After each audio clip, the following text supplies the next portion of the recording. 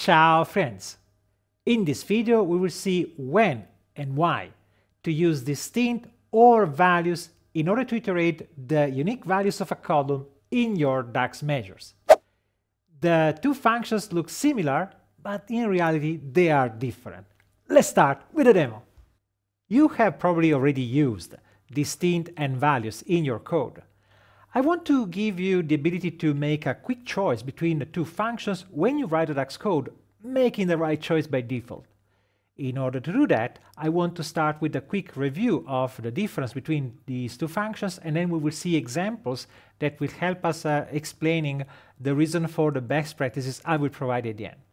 So we start with the diagram view, where we have a one-to-many relationship between two tables, in this case between customer and sales. The difference between values and distinct exists when you have a one-to-many relationship and you operate with distinct on the one side of the relationship. So on one column of these columns of the customer table. In that case, distinct does not return the blank row that is created in case of an invalid relationship, whereas values includes that blank row if that blank row exists. What does it mean?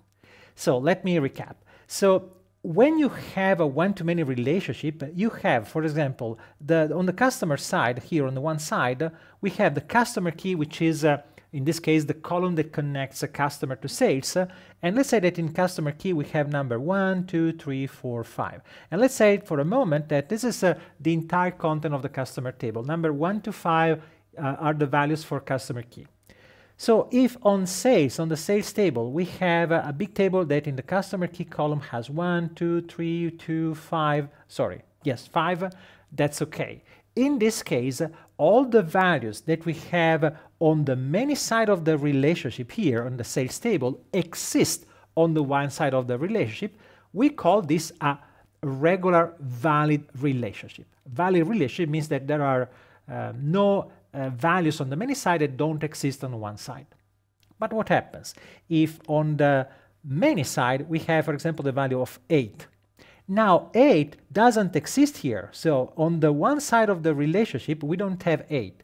At this point, how this 8 value will be connected to the customer table? Well, a special blank row is added here, so this row is blank, blank, blank, it has blank on all the columns, including the column that defines the one-to-many relationship.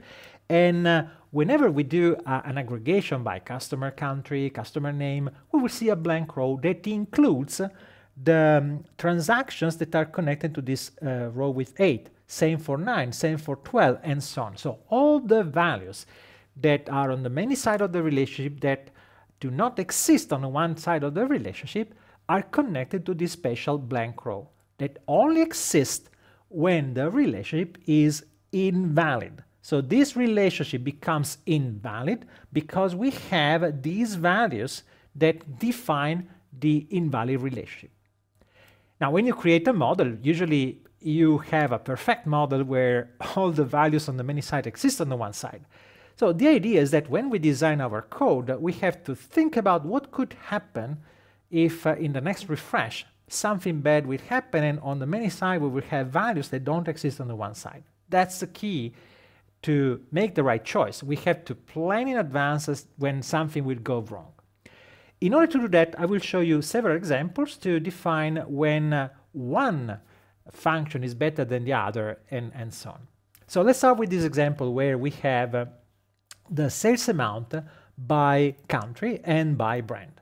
Now, brand is a column of the product table, whereas a country is a column of the customer table. So if I go to the diagram view, we're saying that the product table here is where we have the brand, this is the brand, and customer has the country. So these are two different tables, and in the data that we have, I know that we had transactions for all the products. So the product table is connected to the sales table with a valid relationship, whereas the connection with the customer table, and you see here in country, there are several customers on the sales table that don't exist in the customer table. they could be simply blank. If you have a blank customer key because the transaction doesn't have a related customer, that's the same case. But also when you have a customer key that doesn't exist on the customer table, this will happen. You will see this blank row, blank in this case country, that groups all the customers that have an invalid customer key on the sales table. Now, we have a measure now, a sales amount, which is computing the sum for all the transactions in sales multiplying quantity by price. So far, so good. Now, let's create a measure that adjusts this value by reducing to 99% by 1% the amount of any customer that is in Europe. So for all the customers that are in Europe, we want to consider only 99% of the sales amount, and all the other customers outside of Europe, 100%. How do we write this in DAX? Well, I prepared a measure to do that, where I say, okay, for each customer, let's start with this one, sorry. For each customer, and I use distinct just to show you the potential issue. For each customer, for each unique customer, sorry, for each unique continent, because I want to create a calculation that is based on the customer continent, right? Because we want to apply this depending on the continent of the customer. Well, for each continent, I get the sales amount of the customers in that continent in the current filter context, which means that if we are, for example, computing the value for Netherlands, then we will include only Netherlands, but the Netherlands is in Europe. So whenever we intersect Europe and Netherlands, this amount will be multiplied by 99. Whereas if we use, for example, United States or Canada or Australia, we will see the entire amount. So let's try. If I move this measure here, we see that as we expect for Australia and Canada, the numbers are identical, whereas for the other countries here, the numbers is different because we have we reduce the number by 1%. So far, so good. But now the problem is that if you see this blank has no value at all. And this means that also the total does not include that blank row. Now, you might say, well, Marco, this is correct, because if we don't know if the customer is in Europe or not, we don't want to consider anything. Possibly, yes, but from another point of view, what happens if I include this calculation in the calculation by brand? So we could say that when we look at the data by customer country, the numbers we see can be explained. But look at what happens when we see the value by brand, product brand. We don't have the customer here, but if I use the same measure, sale adjusted incorrect, because in this case, the use of distinct is not what we have to use. Well, in this case, we repeat the same process, but distinct does not include that blank row, does not include that blank continent that groups all the customers that are in the sales table, but don't correspond to any existing customer in the customer table. And so this means that also in the brand, we are excluding the calculation of the sales to customers that are unknown, I would say, right? That are connected to this blank row. And that's the reason why for each brand we have a lower amount compared to what you see in sales amount, and the total we have here, the grand total, is actually identical to the number we have here. Now, as I said, this could be what you want, but in my experience, 99% of the times, you have a sum, you have an additive measure.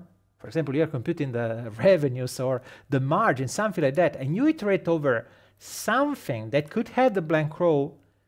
Probably 99% of the time, you want to include that blank row, which means that using distinct will exclude, will ignore a few customers, but will ignore also the transactions of those unknown customers. In this case, this is not what you would want. And so in this case, the right thing to do is to use values. Values continent, values column. So whenever you want to iterate a column and you want to include the blank row, use values. And in this case, if I use values, let's see what happens. First of all, you see that here we have a number that is much closer to the original number, and we actually applied the reduction to 99% to Europe only. We didn't do anything for the customers that are unknown, so we kept the original amount. We could have made the opposite, so 99% for everyone that is not in a continent that is not Europe, so sorry, the opposite. So, but anyway, so we could have inverted the logic, so we could apply 99% or 100% for a blank or not, depending on how we write the code. For example, we could have said do 99% if it is not in North America, in America, in Asia, and so on. And that will have included a blank for the 99%, for example. But these are just ideas. The thing is that we are able to iterate over those customers by using values. So values is usually the right thing to do whenever we have an additive measure with a sum, because we don't want to lose transactions that are not assigned to a specific dimension, in this case the customer. Let's take a look at the brand.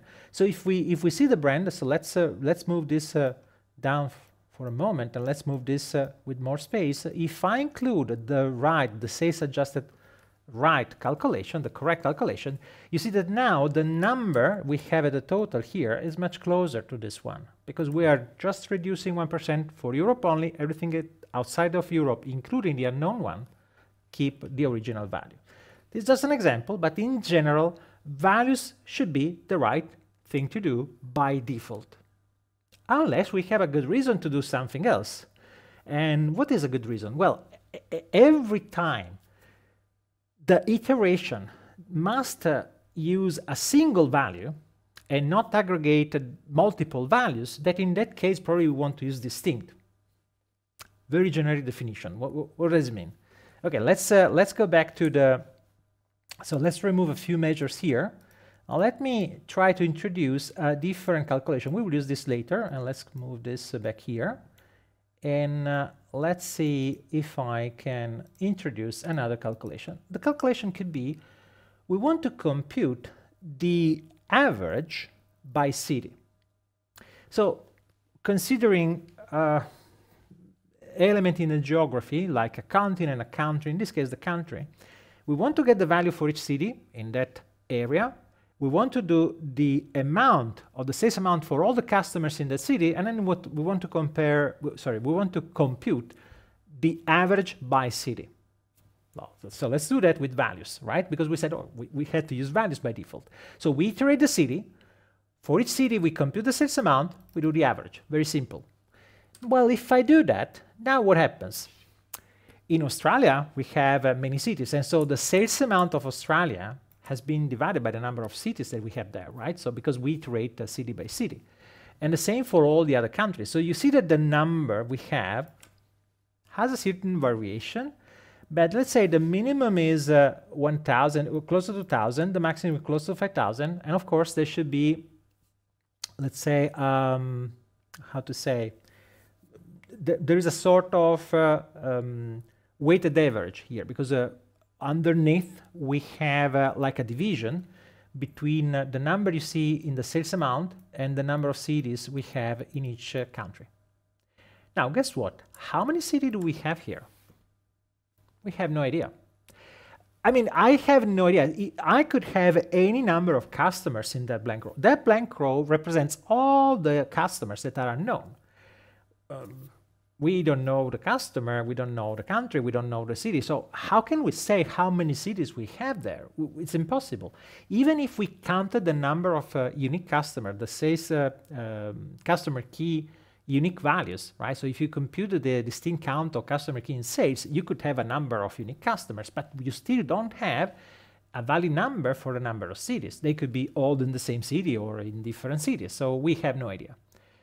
But even if we have no idea, the way we wrote the code says, well, we have a city, a single city, the blank city, right? Because all the colors are blank, including cities. So there is a blank city that includes all the cities of all the, that includes all the customers in a single blank city.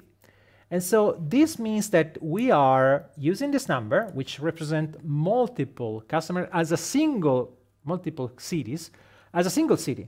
So we have that number as it was the value for one city. And because it is so high, it is increasing the average we see in the total. I mean, the numbers that we have here, the numbers we have for each country are the same, are correct. But the problem is that this number is moving this number up. What is the right thing to do? Well, it depends, but probably in this case, I probably want to ignore that blank row, because that blank row represents an unknown number of cities. So I prefer to exclude that. I know that I'm not doing the right calculation, but the error I introduce by ignoring them is smaller than including all of them as a single city. At this point, instead of using values, I want to use distinct, because distinct will ignore that blank row. So the number of unique values returned by distinct does not include that blank row.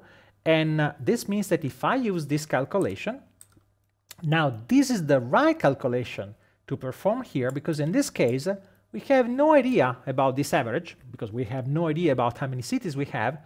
But at this point, this number is the correct weighted average of the cities in all the countries that we know that we selected that exist.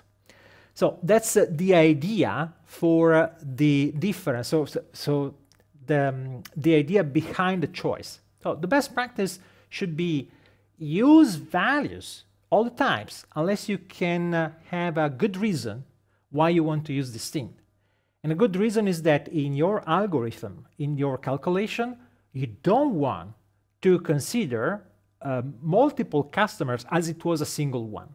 So whenever this could happen, you prefer to exclude that amount rather than including it. In the former case, so whenever we have a sum, usually we want to use values. Whenever we have an average, we have for example, mean, max. You don't want to consider, imagine you used max x. Max x will have said, oh, there is a customer that has this number, 1,700,000, right? So this is clearly wrong, right? And so whenever we have a calculation where it is important to evaluate the individual customer as an individual customer, or the values of aggregated customer as a single one without mixing many unknown customers together, we want to use distinct. But this is usually the exception. Most of the times you probably want to use some x's, so probably you want to use values by default, unless you know that you have a good reason to say, no, in this case, we have to use distinct because, and you complete the sentence, and usually at that point you have a good reason. So let's recap. By default, use values to iterate the values of a column. There are cases where you want to use distinct, but those are usually exceptions, particular calculations, usually non-additive calculation. So if you have a good reason, use distinct. Otherwise, by default, use values to iterate your columns. Enjoy DAX!